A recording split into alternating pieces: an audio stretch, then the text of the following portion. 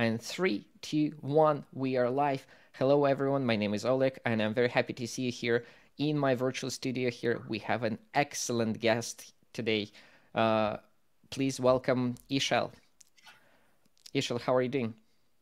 Fantastic. It's a really nice day today here in Basel. So good afternoon. For me is 7 p.m. I think it's almost the same for you, isn't it, Ole?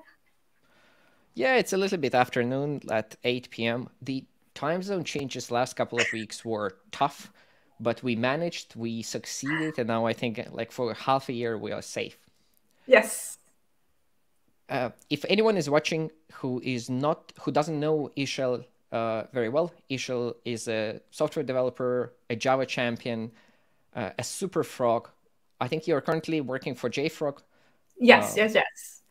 Yes, and she's a great expert. And today we wanted to have a little chat, a little discussion about some tools and libraries in the Java ecosystem that focus on testing. So testing libraries, some testing tools, and who better than Ixchel to introduce some of this for us? And I think it would be a very, very interesting session. And if you have any questions, please don't hesitate to just post the comments in chat, and we're gonna have an interactive sort of interactive discussion. Conversation. Yes, I love to hear what other people connecting is using, and I will tell you a little bit about my story so you understand why testing is so important to me. So that'd be lovely. Right, the stage is yours. Thank you. And take us through the story. Thank you. Okay, thank you, Oleg. Well, as Oleg said, I'm a Java developer, and my last years I was a full stack developer, so I dwelled into front end and back end. But at the end, I'm a back end developer most of the time. And recently, I made the transition to DevOps, but I like to think that I have been working in this kind of environment for far longer than my just job change. And this is because I have a very strong Linux background since I graduated from school. So as a consultant, when you go to different customers and see different projects, you are the expert, first of all. So you're there to solve problems and to solve them problems like long lasting and at the same time leaving something that is easily maintainable, manageable, and it actually solves the problem. So now my last customers during COVID and everything like that, what it was a trend. Like we have to move faster, react faster, deliver features faster, reduce our problems. It went from something good to have to a must. My last customer, it was selling, his main product was security transfer of documents. So imagine that day we started and everything was working from home. So the amount of information that from one day to another we have to manage was insane. The number of new customers that my client had increased really, really fast. So thankfully for us, they were already in this wagon of DevOps. So we have all this agile methodology to develop software.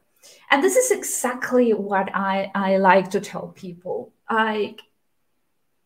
Nowadays, we as software developers, we don't have an issue about finding jobs because every single industry, independent of what they are doing software or they are consuming software in-house or in premise or in the cloud or not.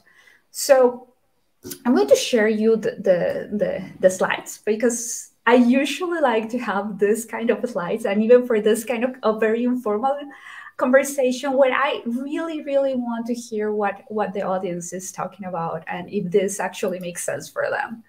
So this is me. Yes, usually this is my presentation during any conference. I'm from Mexico. I live in Switzerland. I'm a Java champion, and I work for JFrog. And that photo represents exactly what I like to do, because that is a conference. Actually, that's a non-conference JGrid. So that is what I like to do, go around the world, sometimes virtually, to share the knowledge. So why did this particular session or this idea of presenting today this tools happens? It's, as I said, building software, it is an iterative process. And we need to be delivering our software quite repeatedly. And I'm not going to say that we want to deliver fast, but we want to deliver in a cadence that is in accordance to what our product is selling. For example, if we are trying A/B testing, this has to happen like thousands of times per week or per day.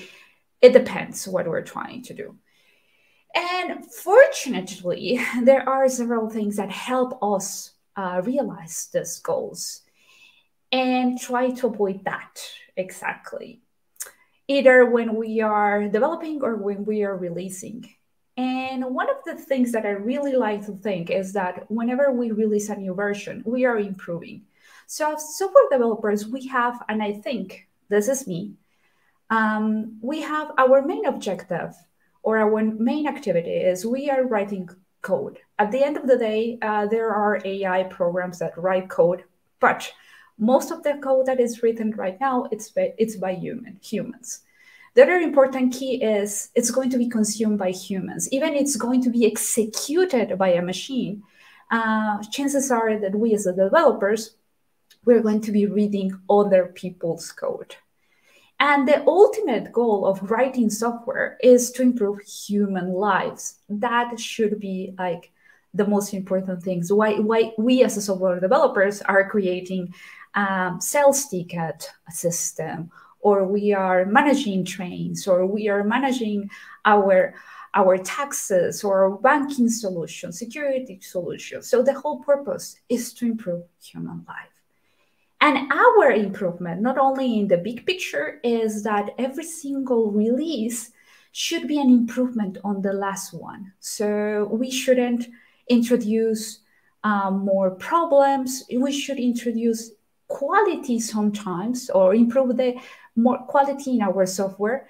And also maybe, and I'm saying maybe, introduce new features. And sometimes these two goals are not so easy to manage together. But this is in like abstract terms what we are trying to do, or we should be aiming to do. And as I said, to reduce the friction of doing this, there are several concepts that since the last 10 years, so if you at this point, even the most secluded developers already have been bombarded by these keywords like DevOps, DevSecOps, shift left, and agile.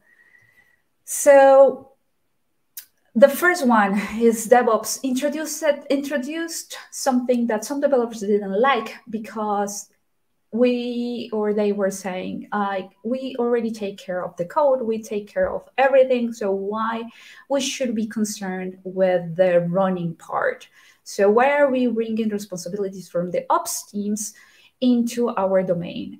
Because at the end, when we were only developers, we generated our artifacts and we sent them to ops and said, well, it's your turn, you deploy it as you wish, where you wish, and how you wish. And if you have a problem, well, create a ticket, please.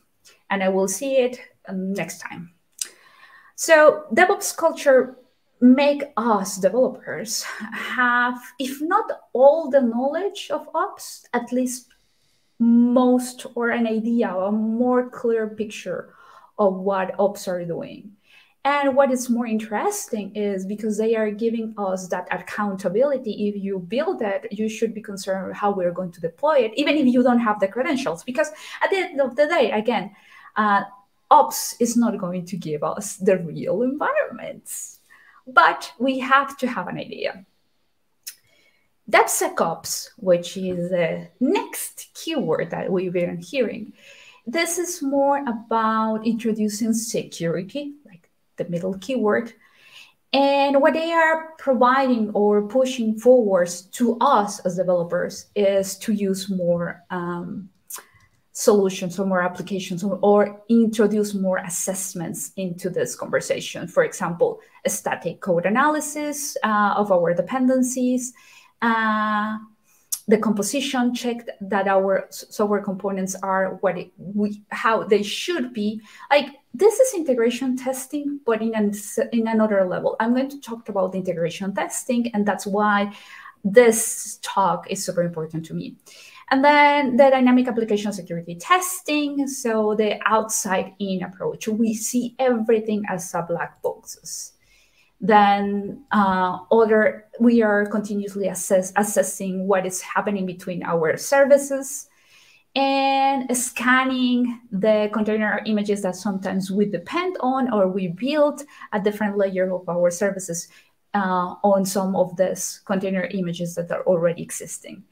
And because right now there's another buzzword that is more about like the architecturally style microservices or small services, or I don't want to go into the discussion what is a microservice, what is the right size of a microservice, or if we should go into function or not. And finally, if you are in microservices or cloud native architecture, well, you also need to keep in mind and check the configuration of all your cloud infrastructure. And finally, something that you should be hearing a lot, shift left. Shift left, it's only bringing testing and security even more early into the entire development software development cycle. So again, as you can see, in the last 5 to 7 years, we are saying to the developers, testing and security has to happen before. This is a first-class citizens. For you, it shouldn't happen as an afterthought. We shouldn't have a QA communication, and after we bring you all the changes that we found. No, you should think about this in the first place. So the challenges are a lot, but one of the challenges and the areas of opportunity that I see always is testing.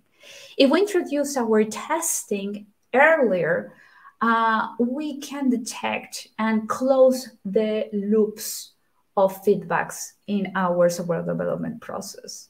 And there are several different types of testings. I mean, we have unit integration, UI, end-to-end contract testing, etc., etc. So what I'm going to talk about here is integration testing and some of the contract testing. And again, most of this is really important for whatever architectural style you're using to develop applications. But when we're talking about microservices, this is hugely more important. So we're talking about the Java ecosystem, because obviously microservices, one of the promise of microservices is that you can have your services develop in different languages and have their own cycle, software development cycle. So as I said, that is actually increasing the complexity because you have more fragmented pieces, each one having a different cycle and potentially in different languages, but trying to impose the same governance, etc., etc. But if we are using Java to develop our monoliths, small services, microservices, or whatever we want to call them, I like to redirect people's attention to very, very important tools. And one of the ways that I like to show or to explain this is it doesn't matter if it's just a service or a collection of services. There's a way to check how they are behaving. So this is exactly what I want. I want to show and I want to rely on very solid but agnostic tools. So this are going to be, and this has been my personal favorite for several years. And people who has seen my WarMock talk is they always remark, like, Ixchel, you speak so fast. And I speak so fast when I'm talking about the WarMocks because I want to show them as much of the functionality that made me fall in love with this particular tool. And I go into so many examples. So I totally recommend it. Not only my session, but there are super nice, like, advanced WarMock sessions, and you will be very, very happy to watch that. So WarMock is a simulator. Some people say that it's a service virtualization tool, others are mock servers. And one of the things that people usually don't know, or they don't see the potential, is that it can start as a standalone process. So you can record and play back. You can start it by using it as a proxy. And one of the things that I particularly like a lot about WarMock is that it's so easy to create your different cases, for example, simulating faults or stateful behaviors. So let me tell you a little bit about WarMock. The latest release, it was in December last year, and now in the last release, what they were able to do, they were able to introduce in the version 2.32.0 the ability to run WarMock without needing the HTTP server. So they actually are closer to use a totally deployment model in serverless. That was already able to do it with WarMock app. But the problem is that if you are using WarMock app, it's relying on the internal APIs. And whenever they move to Java modules, it's going to break. So and I strongly suggest you, if you're already using WarMock, to upgrade to the latest version. As I said, it already supports a serverless deployment model. And this is more sustainable if you're still using it or you want to use it in the serverless mode. So I'm going to show you at the end the demos. So I'm not going to go into the why I fell in love with it and with examples right now. But believe me, it's one of my favorite tools. The other one is Rest Assure. I'm not putting the names. It's actually, that is the URL where you can find the projects. So when we were talking about microservices, and one of our favorite formats for communication between them is JSON. And JSON has many issues, and there are better ways to communicate between different components and services. But it's one of the most common ones. I mean, it seems like every team says this is the most common one. This is human readable. It doesn't matter that we cannot check the format, or we are actually not sending the actual types, but it doesn't matter. So there is honestly thousands of APIs, public APIs out there that are in JSON or XML. So one of the things that really, really makes your life easier is to use tools that help you to write tests for consuming JSON. And this is one of my favorites. There are several reasons why I really like it. And one of the reasons is that parsing XML or JSON, with Groovy and Ruby is super easy comparing to Java. I mean, you reduce a lot of the ceremony. And with Rest Assured, you have the same feeling. Actually, it's using it, but the same feeling even for content matching or creating your asserts.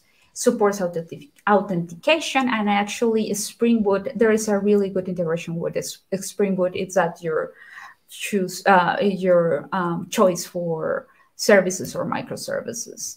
The last release is 4.5.1. It was in February 11, 2021. And what was remarkable of the last two versions of that, they upgraded to version 3.0 now for Groovy. So that's interesting. My third favorite tool. Yes, I know. And let me, and let me tell you that I started talking about test containers years ago. And at that time, the reason was easy. We were already working with a product, and it was almost a finished product.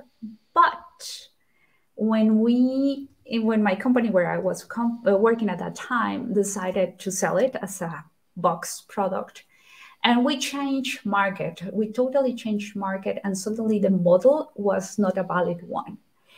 And it was completely different. So we abused it, some parts of the dynamic model.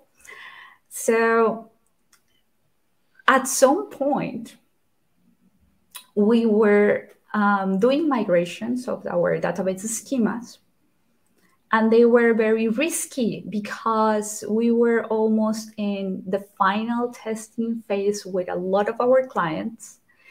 And we knew that we were misusing our schemas in some way. And they had new requirements on our business models.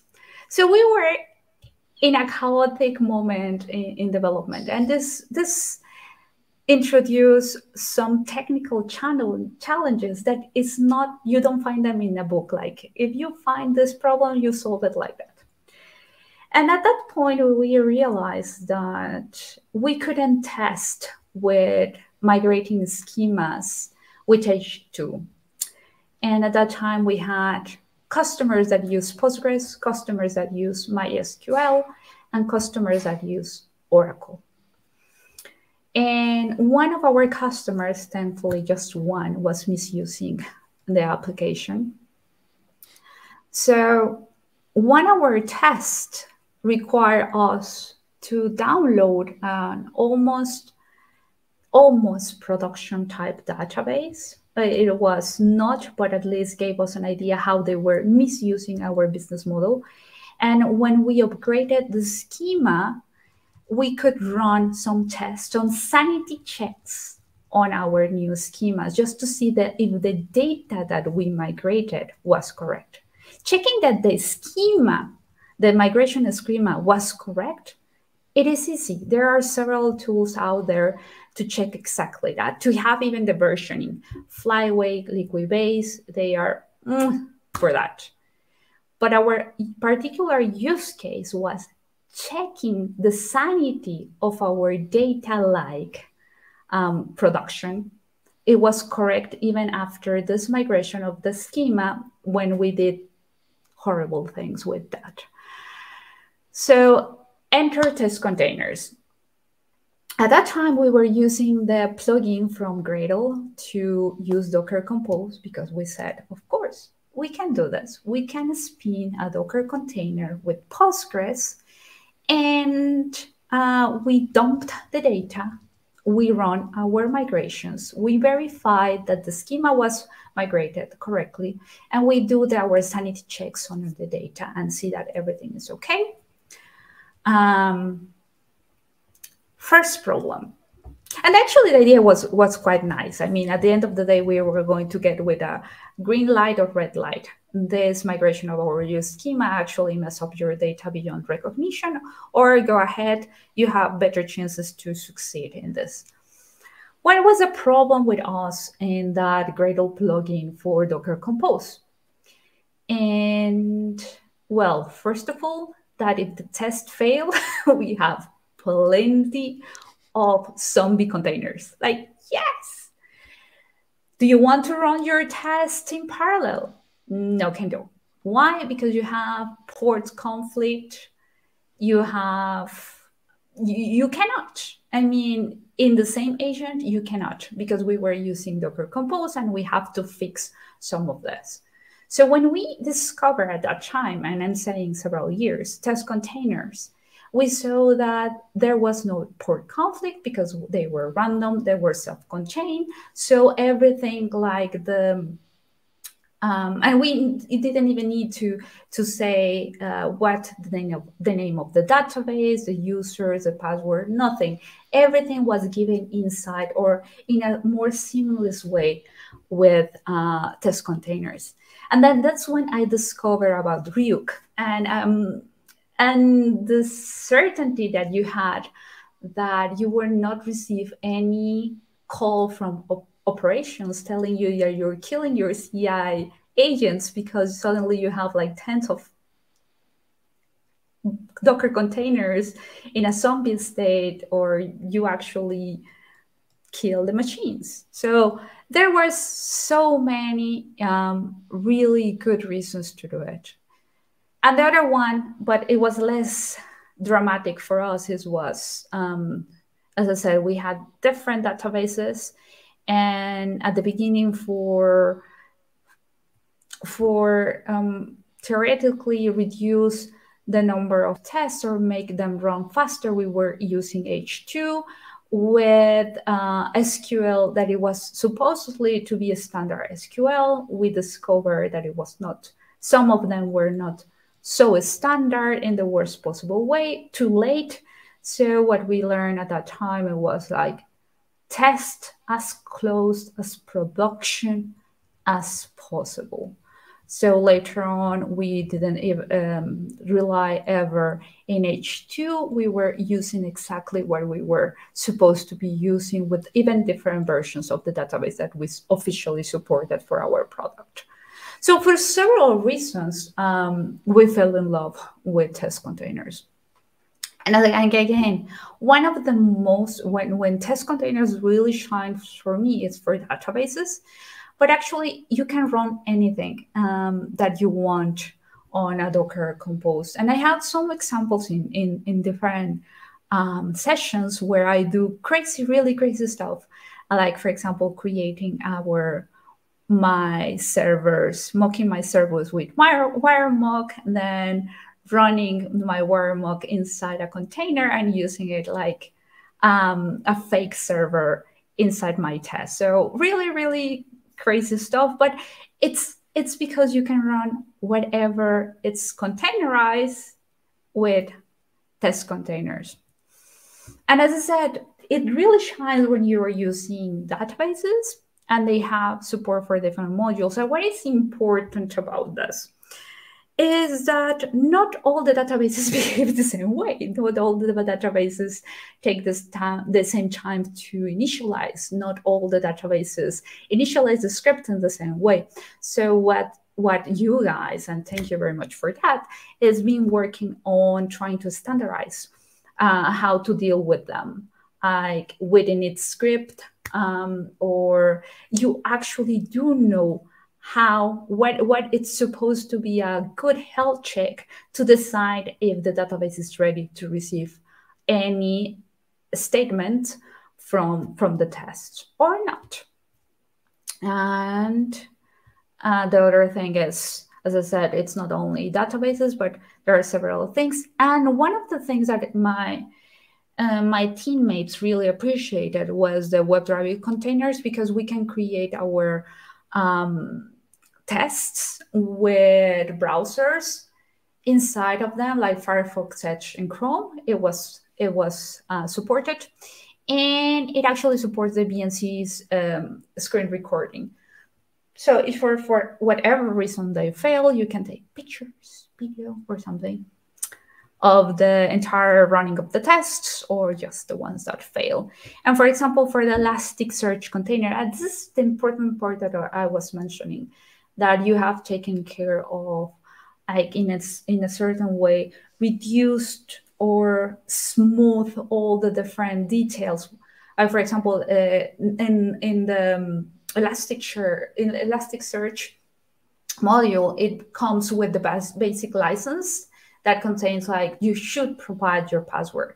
So this is already like things you don't have to think if you are starting your container from zero. And well, you know, you did the release 163 this January. And what I caught my eye in this particular release was that you created the support for KS3 lightweight Kubernetes. So that's actually super nice. Because again, remember this, I keep talking about these tools because the new serverless era, in our case, microservices in the Java world, require that we move into the cloud native world. So having our tools that actually are still supporting or helping us develop this kind of application is really important for us, at least for me.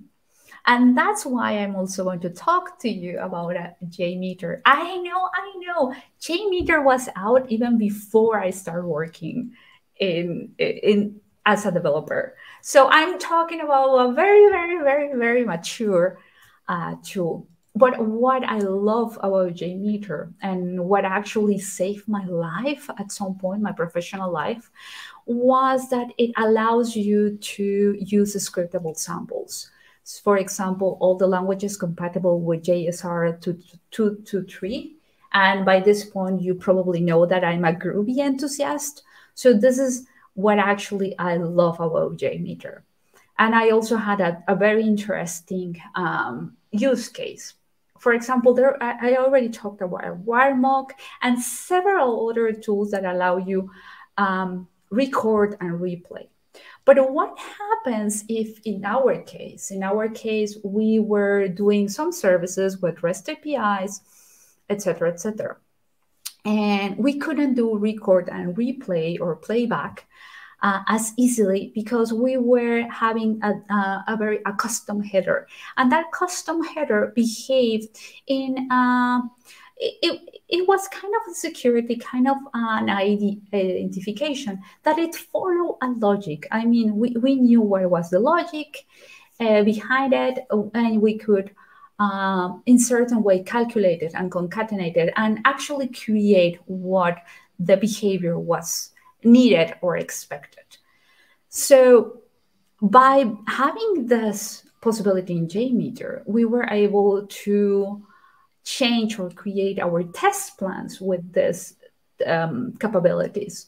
So our distributed testing, which JMeter excels, so with this supporting JSR 223, Groovy in this case, for creating this custom headers, was actually the lifesaver. So that's exactly why I still have a very, very soft spot for JMeter, because that particular functionality is so different, so difficult, almost impossible in some cases to get it with the actual tools out there. And they are in version 5.4.3. And the only reason why they updated to this version was because they changed the dependency, the log4j, from 2.16.0 to 2.17.0.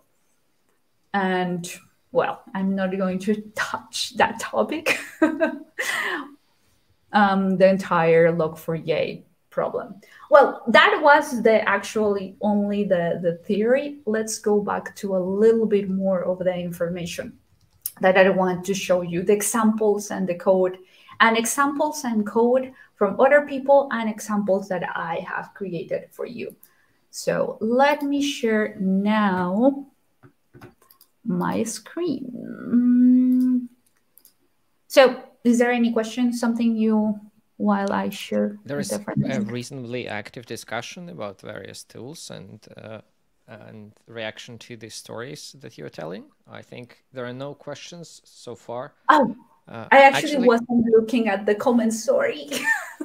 no, it's all good. If there would be a question or anything, we would try to forward that to you in an appropriate manner. I do have like one question, but it's a little bit off topic about JMeter because I've never mastered that myself, I would say.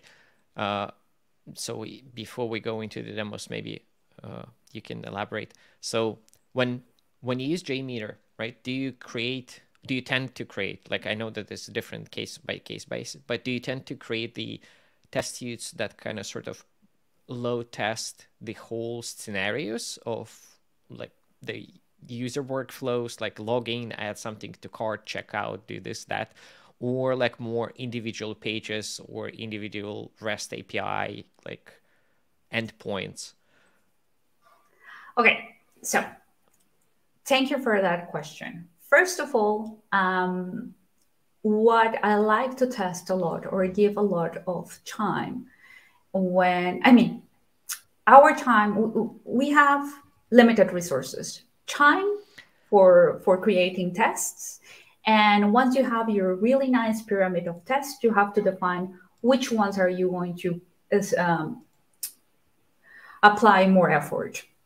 The ones that I prefer, there are people that are always telling me, JUnit test, you have to have like 99 coverage in JUnit test. I'm like, really? Well, I'm not going to into that discussion, but I'm going to say what I prefer to do. My most of the time I spend, it's going to be in integration test. And when people hear me tell about integration test, they tend to think about end-to-end tests.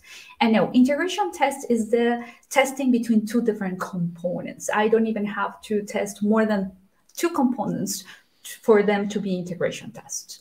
So there are things that I like. It's separation of concerns. So if I have really good tests between component A and component B, that's an integration test. And if you later on have a component C, and usually they interact, or you should have a very delimited interaction between components.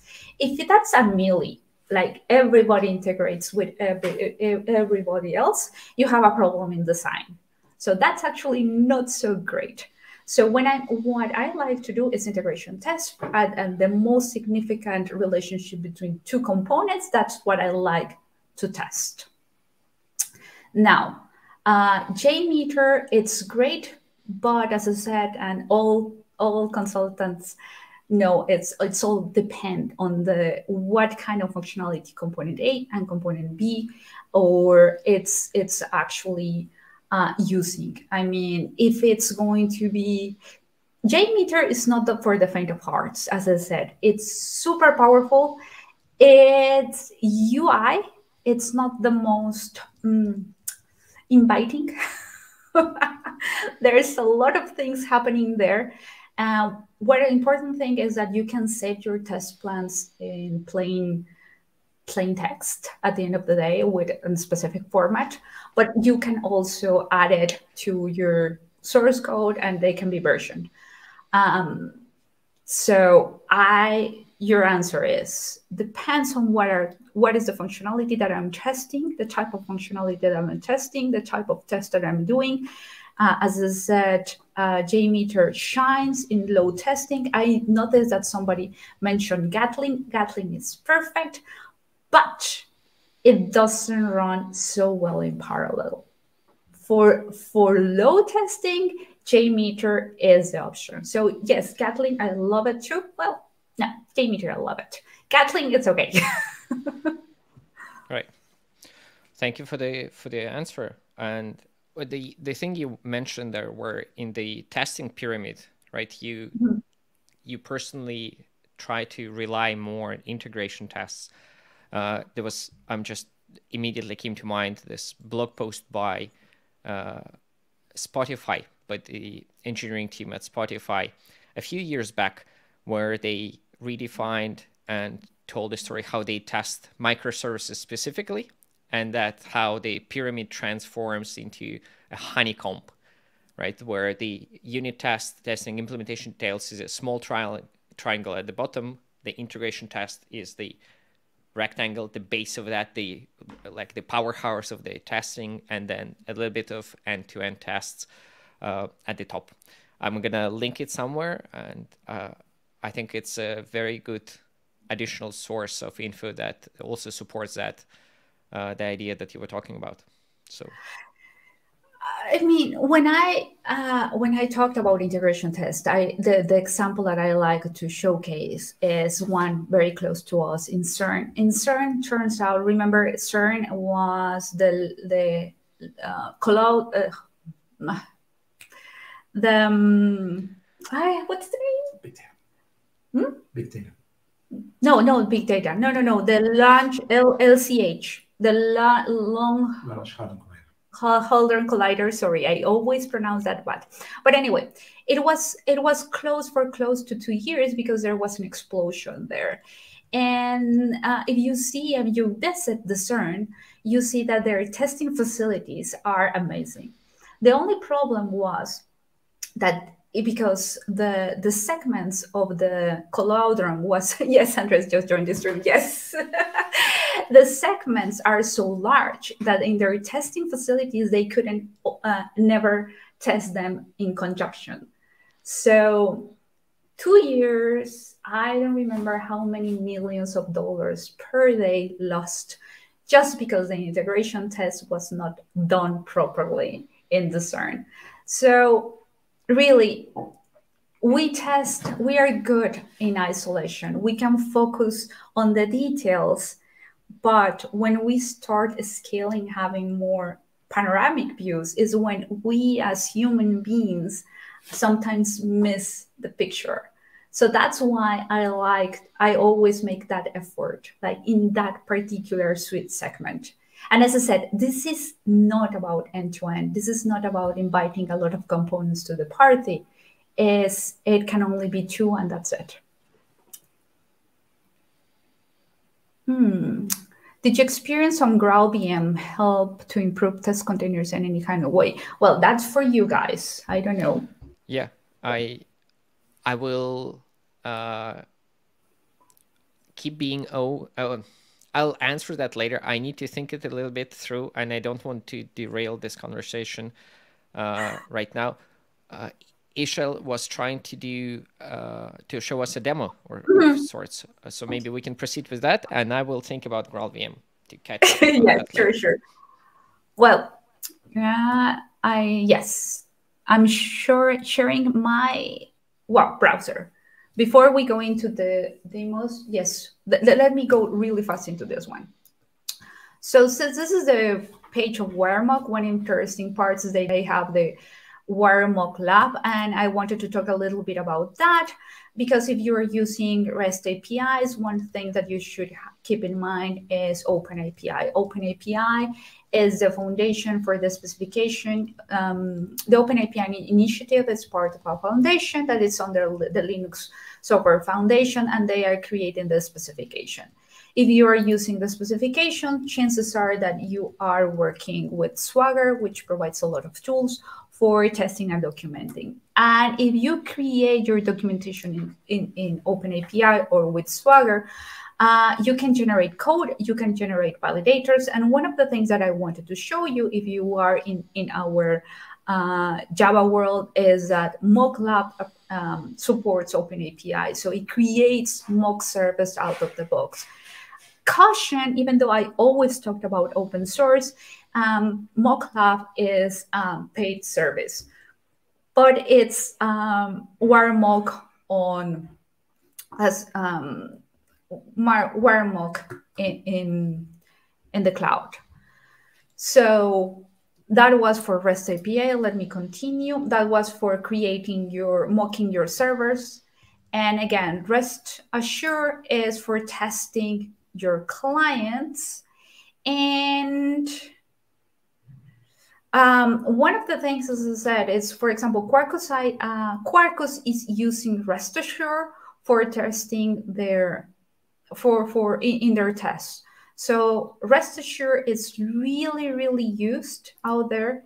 And my most favorite part, even though Mr. Hacky is a developer that works with Groovy a lot. I will send you all those links that I'm showing, and he has a really cool examples of how to use rest assured and Groovy the slurpers in a very, very simple and direct way. So this is an example that he presents, and it's really one of my favorite ones. Yes, Mr. Hacky is amazing. So this is documentation, and as one of the things that I wanted to show you is verify the content, full content method data on the request and the response. And as you can see, it's super easy. That's why rest assured, as I show you, it's even used by Quarkus.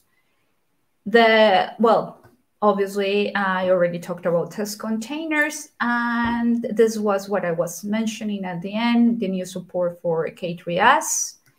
JMeter, super fast. JMeter, and this is the part that I wanted to show you, it supports Bean Bash samplers, and the ASR 223 samplers. This is when you can use Groovy and how to use it. And there are some examples out there how you can create in your sample some code to change either the request or to extract more information of the responses. So that's what I wanted to show you. Yes, that was the most interesting part. Now, for the examples, like the demos that I want to show you, wait me a minute, because my IntelliJ disappeared from me. So give me a second. Yeah, no worries, no worries.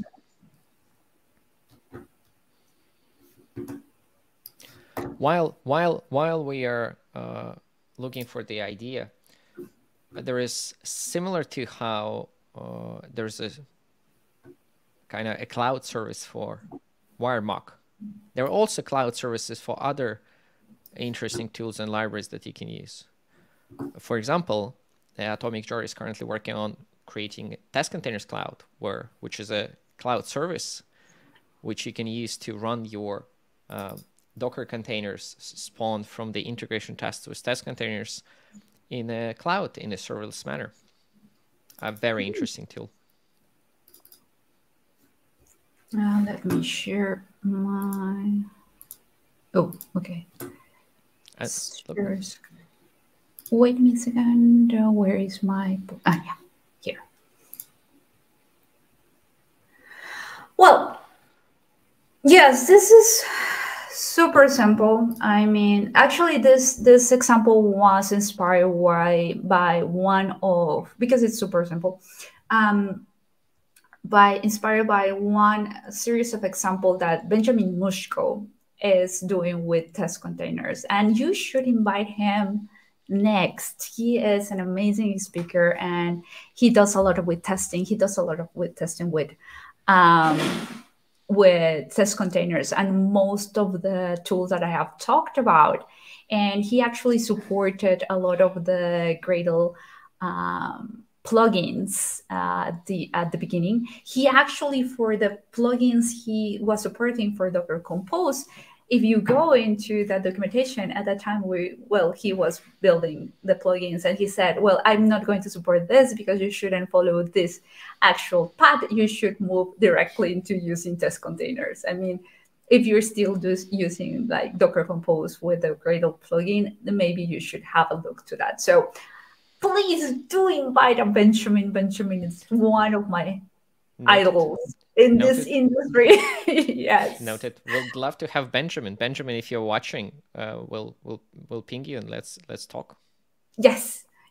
So this actually test, it's the most simple test that you can find for Postgres. One thing, if you are using me, you like me have the new Apple chip, you would have noticed that there are some issues with some containers.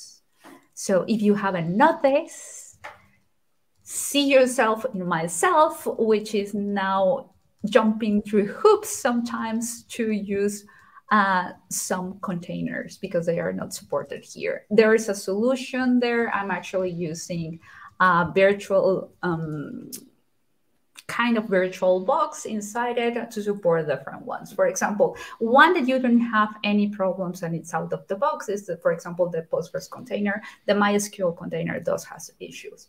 But anyway, what I wanted to show you here is I have an implementation of adding an item inside the database and extracting it. Yes, we totally need more support for the M1 chip, for sure. Other programming languages are doing great. Java, not so great. So that's a shame. We should push more into that direction. But what I wanted to show you, it's something that's really interesting for me. When you run, let me run this one. And let's hope actually that this is working right now. Oh, no, perfect. And Docker client. Oh, it's because I'm not running my Docker client. Let me run that. Yeah, that's a common. Yes, yeah. For people that are using the M1 machine, as I said, there are some decisions that I have to make, because if you run the Docker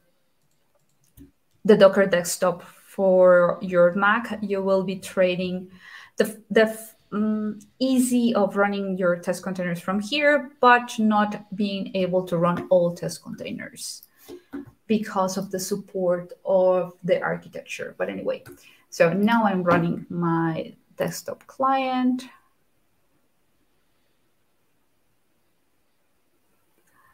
Yes, that would be nice.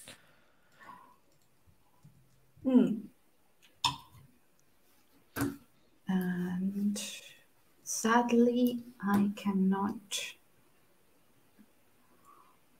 Well, one of the things that I don't know, sometimes people miss that part, is that you can increase the log. And this is something that I usually use in all my containers, because you get all the logs of your container here. What happens if you remove this one? It will only tell you if it's happening or not. If I were to show you right now my Docker desktop and show you the images that I have, if for once I will remove a specific, let me share that, my entire screen. Sorry for making you do so many things, Ole.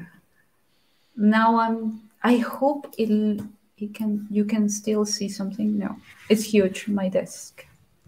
Okay. Well, believe me when I say, if you're seeing my Docker desktop, and I can show you what are the images that I have locally inside my Docker. Here you can see that I have, I have tests with the Oracle XE made by Gerald. It runs really fast with Postgres. So if I remove my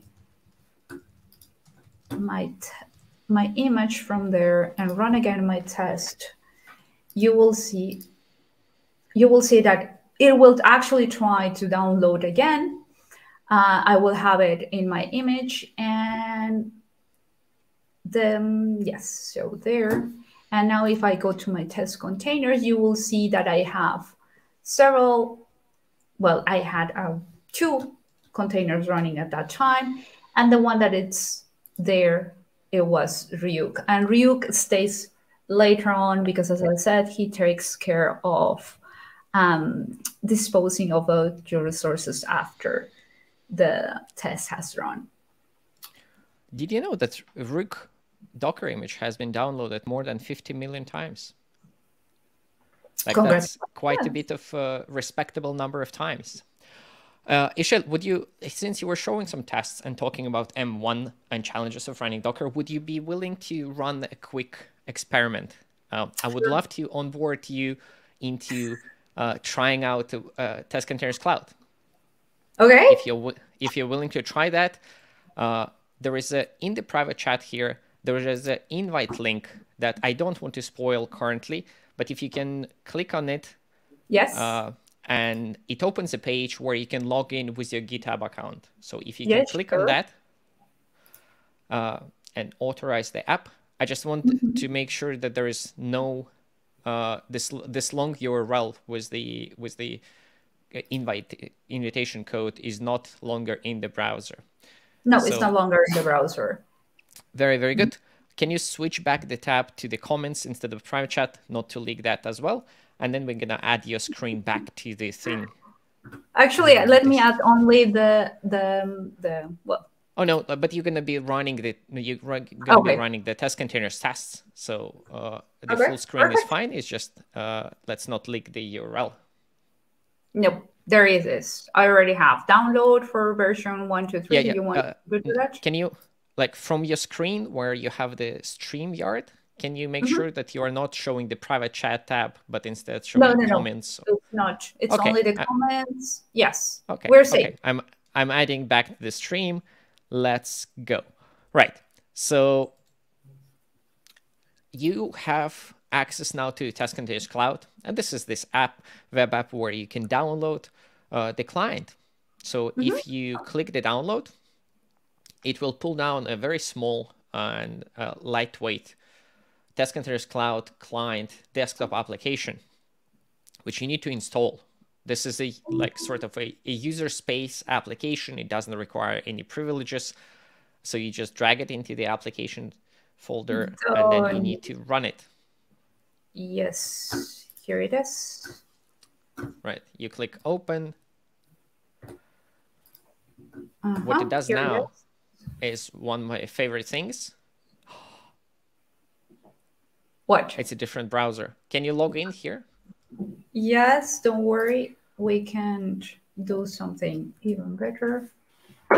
No, I think that's oh, maybe. Okay, it's there is a little OAuth authentication, so it tries to talk to the same app. And now you have Test Containers Cloud configured. You can see in the taskbar, you have a colorful icon for the Test Containers Cloud. And if you click on it. Yes, here. Does it says running? Does it say running? Yes. It is running. So let's make sure that our Test Containers Java dependency is one of the recent versions. For example, you can try to update that to 1.16.3. Yes, it is, my dear. Right. Excellent. Can you full screen the IDE or make it a little bit larger? Let me add the size. Yeah, that'd be excellent. Yeah. Wait me a second. Command scroll. It's not working for me. Oh, sorry. You can also do the on the touchpad. Like yeah. Let maybe. No. the JetBrain folks are. Yeah, so it's because let me say view. So there are at least 4 Java champions on the call here, and nobody can do this view. Yes, you can do enter presentation mode maybe or something like this. Oh my goodness! Presentation appearance no window presentation no. Enter presentation mode. Yeah. Yes, this should be much better. Right. So we have the latest version of Test Containers. You can also, if you will, you can stop the local Docker client. You don't have to, and the Test Containers tests can distinguish and use Test Containers Cloud if it is configured. But for the cleanliness of the experiment, you can stop the local Docker as well because the tests will not use it.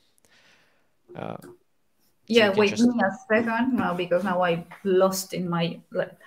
Okay, yeah. Oh, this is exciting. Also, if anyone is watching, this is completely non-scripted, so you can see how non-scripted it is. It's totally and horribly. No, it's good. It's going swell. It's absolutely excellent.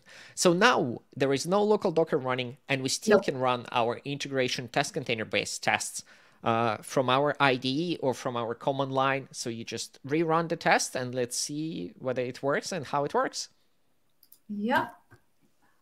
Run. Yep. Let's run it. Let's see, the moment of truth. So one immediate thing that you will notice is that in the log output, the Docker client has connected to the Docker server, and it says connected to Docker, and it says that it connected to Test Containers Cloud. So during the installation process, there was a configuration file with the token written, and now the Test Containers tests determine that they need to connect to the Test Containers Cloud. And now your test is your test still running? Yes, it's still running. I remember it's super because I'm executing the database script. Right. And it's green. Yeah, and it's green. You can also rerun that because this first time, obviously, it had to pull the Postgres image. Yes, directly requiring. So if you rerun this, we can get a little bit closer to the real feel, how it feels for the user experience. Well, it wasn't that bad. I mean, it wasn't that slow. The test. No, it wasn't slow at all. It's just one reason why it's not slow, because, well, pulling images, which the hub is somewhere in the cloud, pulling them to a cloud VM is very, very efficient, right? So it ran your test without the dependency on the local Docker installed. Congratulations, you run your first test with Test Containers Cloud. Perfect. One of the benefits here, specifically for you and other people with the same setup, is that in the cloud you can run whichever images, because you can run the AMD based architecture for the Docker, right? So now your actual application environment where you run the tests and the Docker environment where you run the Docker containers are decoupled. So you can run this. Right. And as Sergey mentions in the chat, this wasn't scripted. And yeah, but it all worked out. It all worked out. No workout. Yes. Yeah. I had faith in our product, and it's currently, so there are a number of advantages to this, right? And one of them is that now on your M1, you can run all kinds of tests with test containers. No, actually, I'm going to test it right now. Well, you can talk because I had another test that where I explain you exactly this. My M1 machine is having problem with a specific version of one of my Docker images, so I have to run through so many loops. And my solution number one is, Ixchel, do all these loops or go back to your old machine. But now what you're telling me is that I can test right now that test that was failing in my Docker, my local Docker, because of the architecture is a mismatch. So you actually have returned my happiness to work with test container even on M1. Yeah, you can test it right now. There are a number of things that you, like, not a number of things. There are a few things. Look, so check that the test contains Java dependencies, like, at the latest versions, right? Yes. And there are also, like, you can do things with the cloud that would not work easily, right? For example, map volumes and stuff like that. But for, like, normal test containers-based tests should work out of the box. We did one of the streams with Josh Long before, right? And he was showing us examples of MongoDB. And I think MongoDB didn't work very well on the M1 then. And for him, the cloud offer and the cloud worked very, very well. No, it's because you don't have an idea how many Docker images are having problems with this particular machine. Like right now. I know. We're in the middle of, like, annoying. Yes, I know. Actually, so this is one of the things that Sergey said as the Sergey is the CEO of Atomic Jar, right? And one of the test containers Java maintainers, and a brilliant engineer. And that was a problem for him as well. And that was one of the reasons that he thought that this cloud solution would have legs, and never looked back. And yeah, we do have an excellent engineering team here. Yeah, so Ixchel, if you're waiting, thank you very much. Yes. I'm not sure whether we are supposed to look at your screen or not. So for just no. I will only run it. Yes, I will only just run it and tell you. It's not live. It's not live. No worries. It just it was removed from the stream all the time, so there are no leaks. But we have an audience. Yes, we all are very interested in checking whether the test would work or not. Right. Oh, this wasn't a great demo. I hope the test will work. Yeah, no, I will tell you, and I will push it. I will if it's because we're already on time, but I will let you know. And honestly, I mean, this is me saying I was annoyed. I spent a lot of time trying to make this test run in my new machine, and I was annoyed at that point. So if this actually works, you reduce my level of annoyance to almost zero, which is a win from me. That's the best feedback. Now we just need to figure out how it works and this, right? Yeah, but that's one of the most common feedbacks that we hear from people who do get access to Test Containers Cloud is that they don't like all the problems with architecture mismatch are completely eliminated because of this decoupling, which is you can run your tests on Raspberry Pi if you wish, right? Because for the actual like Java part, a Java process part is not very resource intensive as well, right? But if your application spins up even at like a few Docker containers with a database or something, then it becomes kind of heavy for the Raspberry Pi. But again, with decoupling, there are plenty of resources in the cloud, right? The infinite scale, and you can run your test anywhere. The same way in development, in CI,